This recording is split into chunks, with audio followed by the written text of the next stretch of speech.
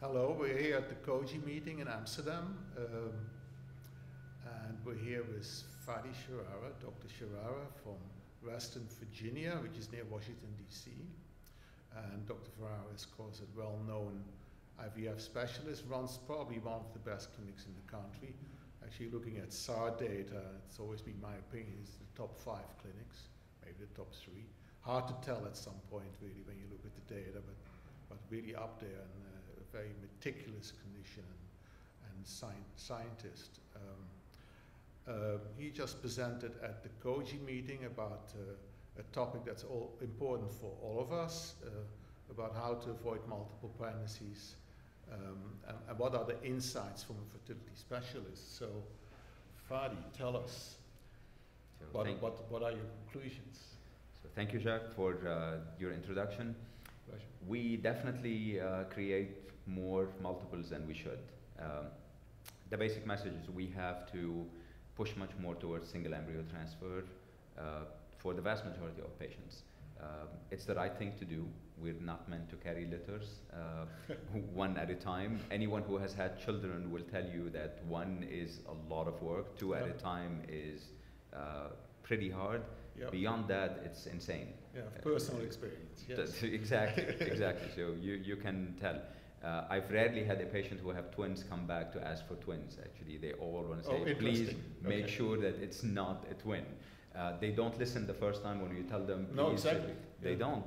They think twins are fun. Yeah. They think 2 for the price of 1. Right. They're paying out of pocket. They don't want to deal with it. It's like instant families. Be done. The price to pay. Obviously, they don't think about the financial, the physical, the emotional tolls that a multiple pregnancy takes, and many marriages just don't survive this. This is a lot of work. No. And unlike other countries where there's extended families that can help, in the US or in Europe, you're just basically the husband and wife or the 2 partners, and this is a lot of work. The other thing, they just don't think about the financial implications down the road. It's going to school at the same time and then to university at the same time. So it's a major hit, and that's assuming they get children that are normal. Right. So obviously, multiple pregnancies are associated with significant morbidities and potential mortalities, but morbidities for mothers and for the babies, like hypertension, diabetes, early delivery, very, very early delivery, and those kids can be born with cerebral palsy or eye issues or multiple other organ damage. So we want to try to eliminate this and just go shoot for 1. So any sane person will tell you the outcome should be a single pregnancy at a time. Right. Even IVF pregnancies by themselves have, even singletons have a higher problems compared to spontaneous pregnancies. Yep. So we don't want to add insult to injury by having this. So clearly the message most of the higher order multiples are actually because of us. So, and that has to do with putting multiple embryos when you're trying to do this. In my opinion, there's no reason at this point why you should not transfer a single embryo for the vast majority. So sorry to interrupt, but so what do you tell your patients now? Because I know you're in the northeast of America, and there really the statements you've made, observations are right. The patients come and ask for twins. So how do you respond now? Well, I did a prospective study, actually, try to convince people to go with 1 by removing the financial issues, so giving them free medications and free storage and free freezing for the embryos, to convince them to go with single embryo, and 30% refused. They want their twins. Wow. They refused, not because the pregnancy rate is identical. Right. What differs is the incidence of twin pregnancies. 30% on the people that refused, and 1.5% we had one case. This would be unheard of in Europe. Absolutely. Of course. This is the transatlantic divide. In Europe, it's socialized medicine. Yeah. The mean age is about 4 years younger in Europe than it is in the US. 4 years, And they come in, and if their IVF cycle fails, they don't throw themselves off the roof of the building.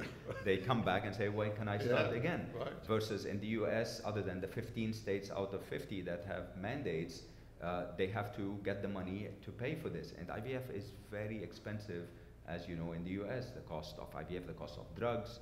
So this is what complicates the issue. So now with the introduction of PGS, that has really allowed us to test embryos, get a single euploid embryo and transfer one at a time. And over the past 3 years, I've seen the uptake in PGS increase from about 15% to over 50%.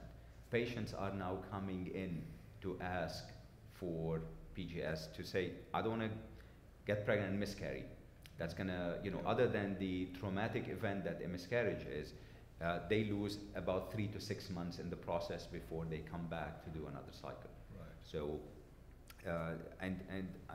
I know there's a big transatlantic divide between the US and Europe in attitudes towards PGS, but I think in the US it has already taken off, and I don't think that's going to reverse. But you think our European colleagues are going to follow that, or are they going to maintain their criticism of PGS? Well, they can. I think ultimately they will.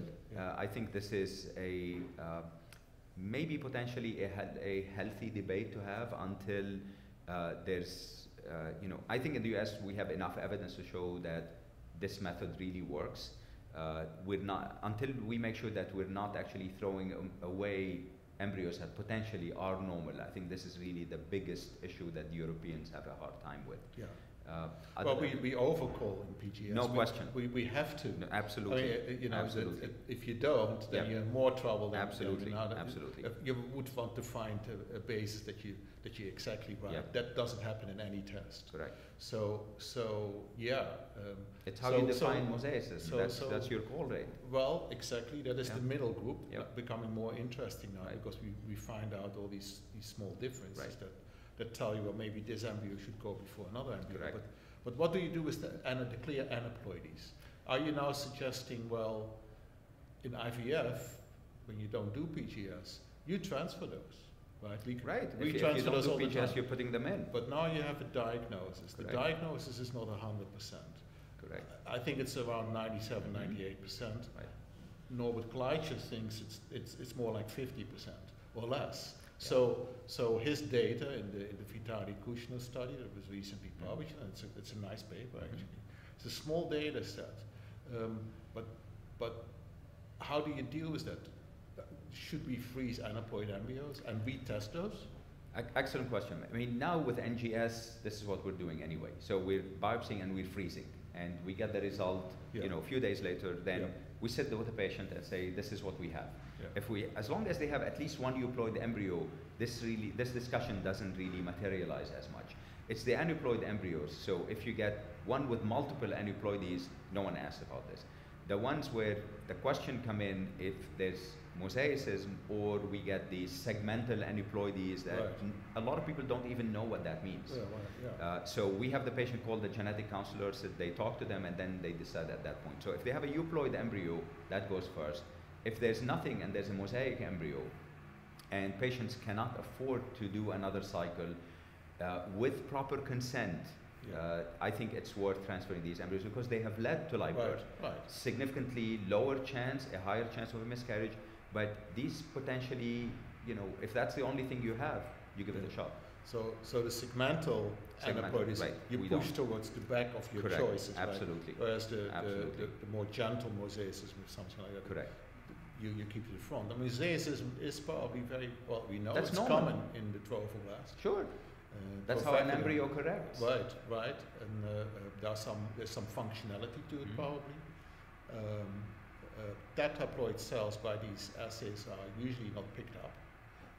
NGS doesn't see tetraploidy, and we think it's very common. Yeah. So it's just becoming more interesting, I think. The technology but the question, is improving. Significantly. Yes, it is. So now with NGS, we don't know what 4 or 5 years from now we may get a method that's even better than what we have right now. But aren't you afraid with NGS that you know too much? That's an excellent question.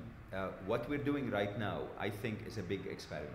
We're collecting all this data, and we have this data that we would have to see as we collect more data, what this means in terms of live birth down the road. Right. This is a huge experiment in progress, Right. and this is what the Europeans are very uncomfortable about. Yeah. That we're basically throwing away potentially normal embryos, Yeah. or not, or transferring embryos that are called normal and they could be abnormal. However, the miscarriage rate is significantly lower when you do PGS afterwards. Yeah. But that doesn't exclude the possibility that you Correct. still discarding embryos that you call non-viable that are viable That's and normal. no question. So that is the issue. But that's the problem with the method itself. Yes, yes. Okay, and we need to look for solutions. Yes. So one question, final question I have is, so you have done all this, so what's the ratio of number of embryos you transfer across the board now? One for the vast majority. Yeah. So every now and then we have patients that come in and they insist on getting 2, and I mean, any patient that asks for more than 1, I actually give them a 22-page brochure that deals with the problems of multiples, and I tell them, I will not do your transfer until you've read this, and if you still insist on getting 2, then you basically, you consented for this, and I'm not going to babysit. I tell them this. 85 to 90% go with a single embryo.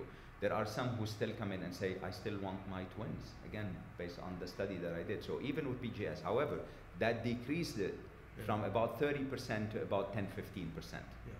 And so your counseling of these patients must have changed over the years. Totally. Are you now pretty confident? Yes. You're not worried? Yes. Because I see a lot of doctors being worried, nurses being worried, talking patients out of transferring 3 embryos or 2 embryos. Yeah. I mean, it's a crazy thing to do. No, the quantum shift we did a few years back, I mean, we introduced single embryo transfer back in 2004. So we're very comfortable in transferring single embryos.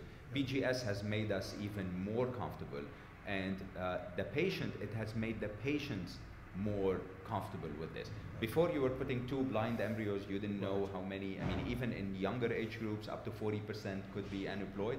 So now when you're putting 1, they feel much better. And even before, I used to ask patients, what's the worst call you can get? That, sorry, you're not pregnant, or congratulations, but we may be dealing with twins. And it's amazing how many now are saying the twins one will worry me much more. This never used to happen 2-3 years ago. There's something that has changed, at least in big urban cities, okay? Rural cities, they come in much younger, it's a different story. But now they're more comfortable with the single embryo story. Well, I think it's progress. It's just wonderful to hear how you have developed this in your own clinic. And having brochures ready for the question is just amazing. Thank you very much. Thank you. Enjoy talking to you. Pleasure. Always. Thank you, Jack. Enjoyed it.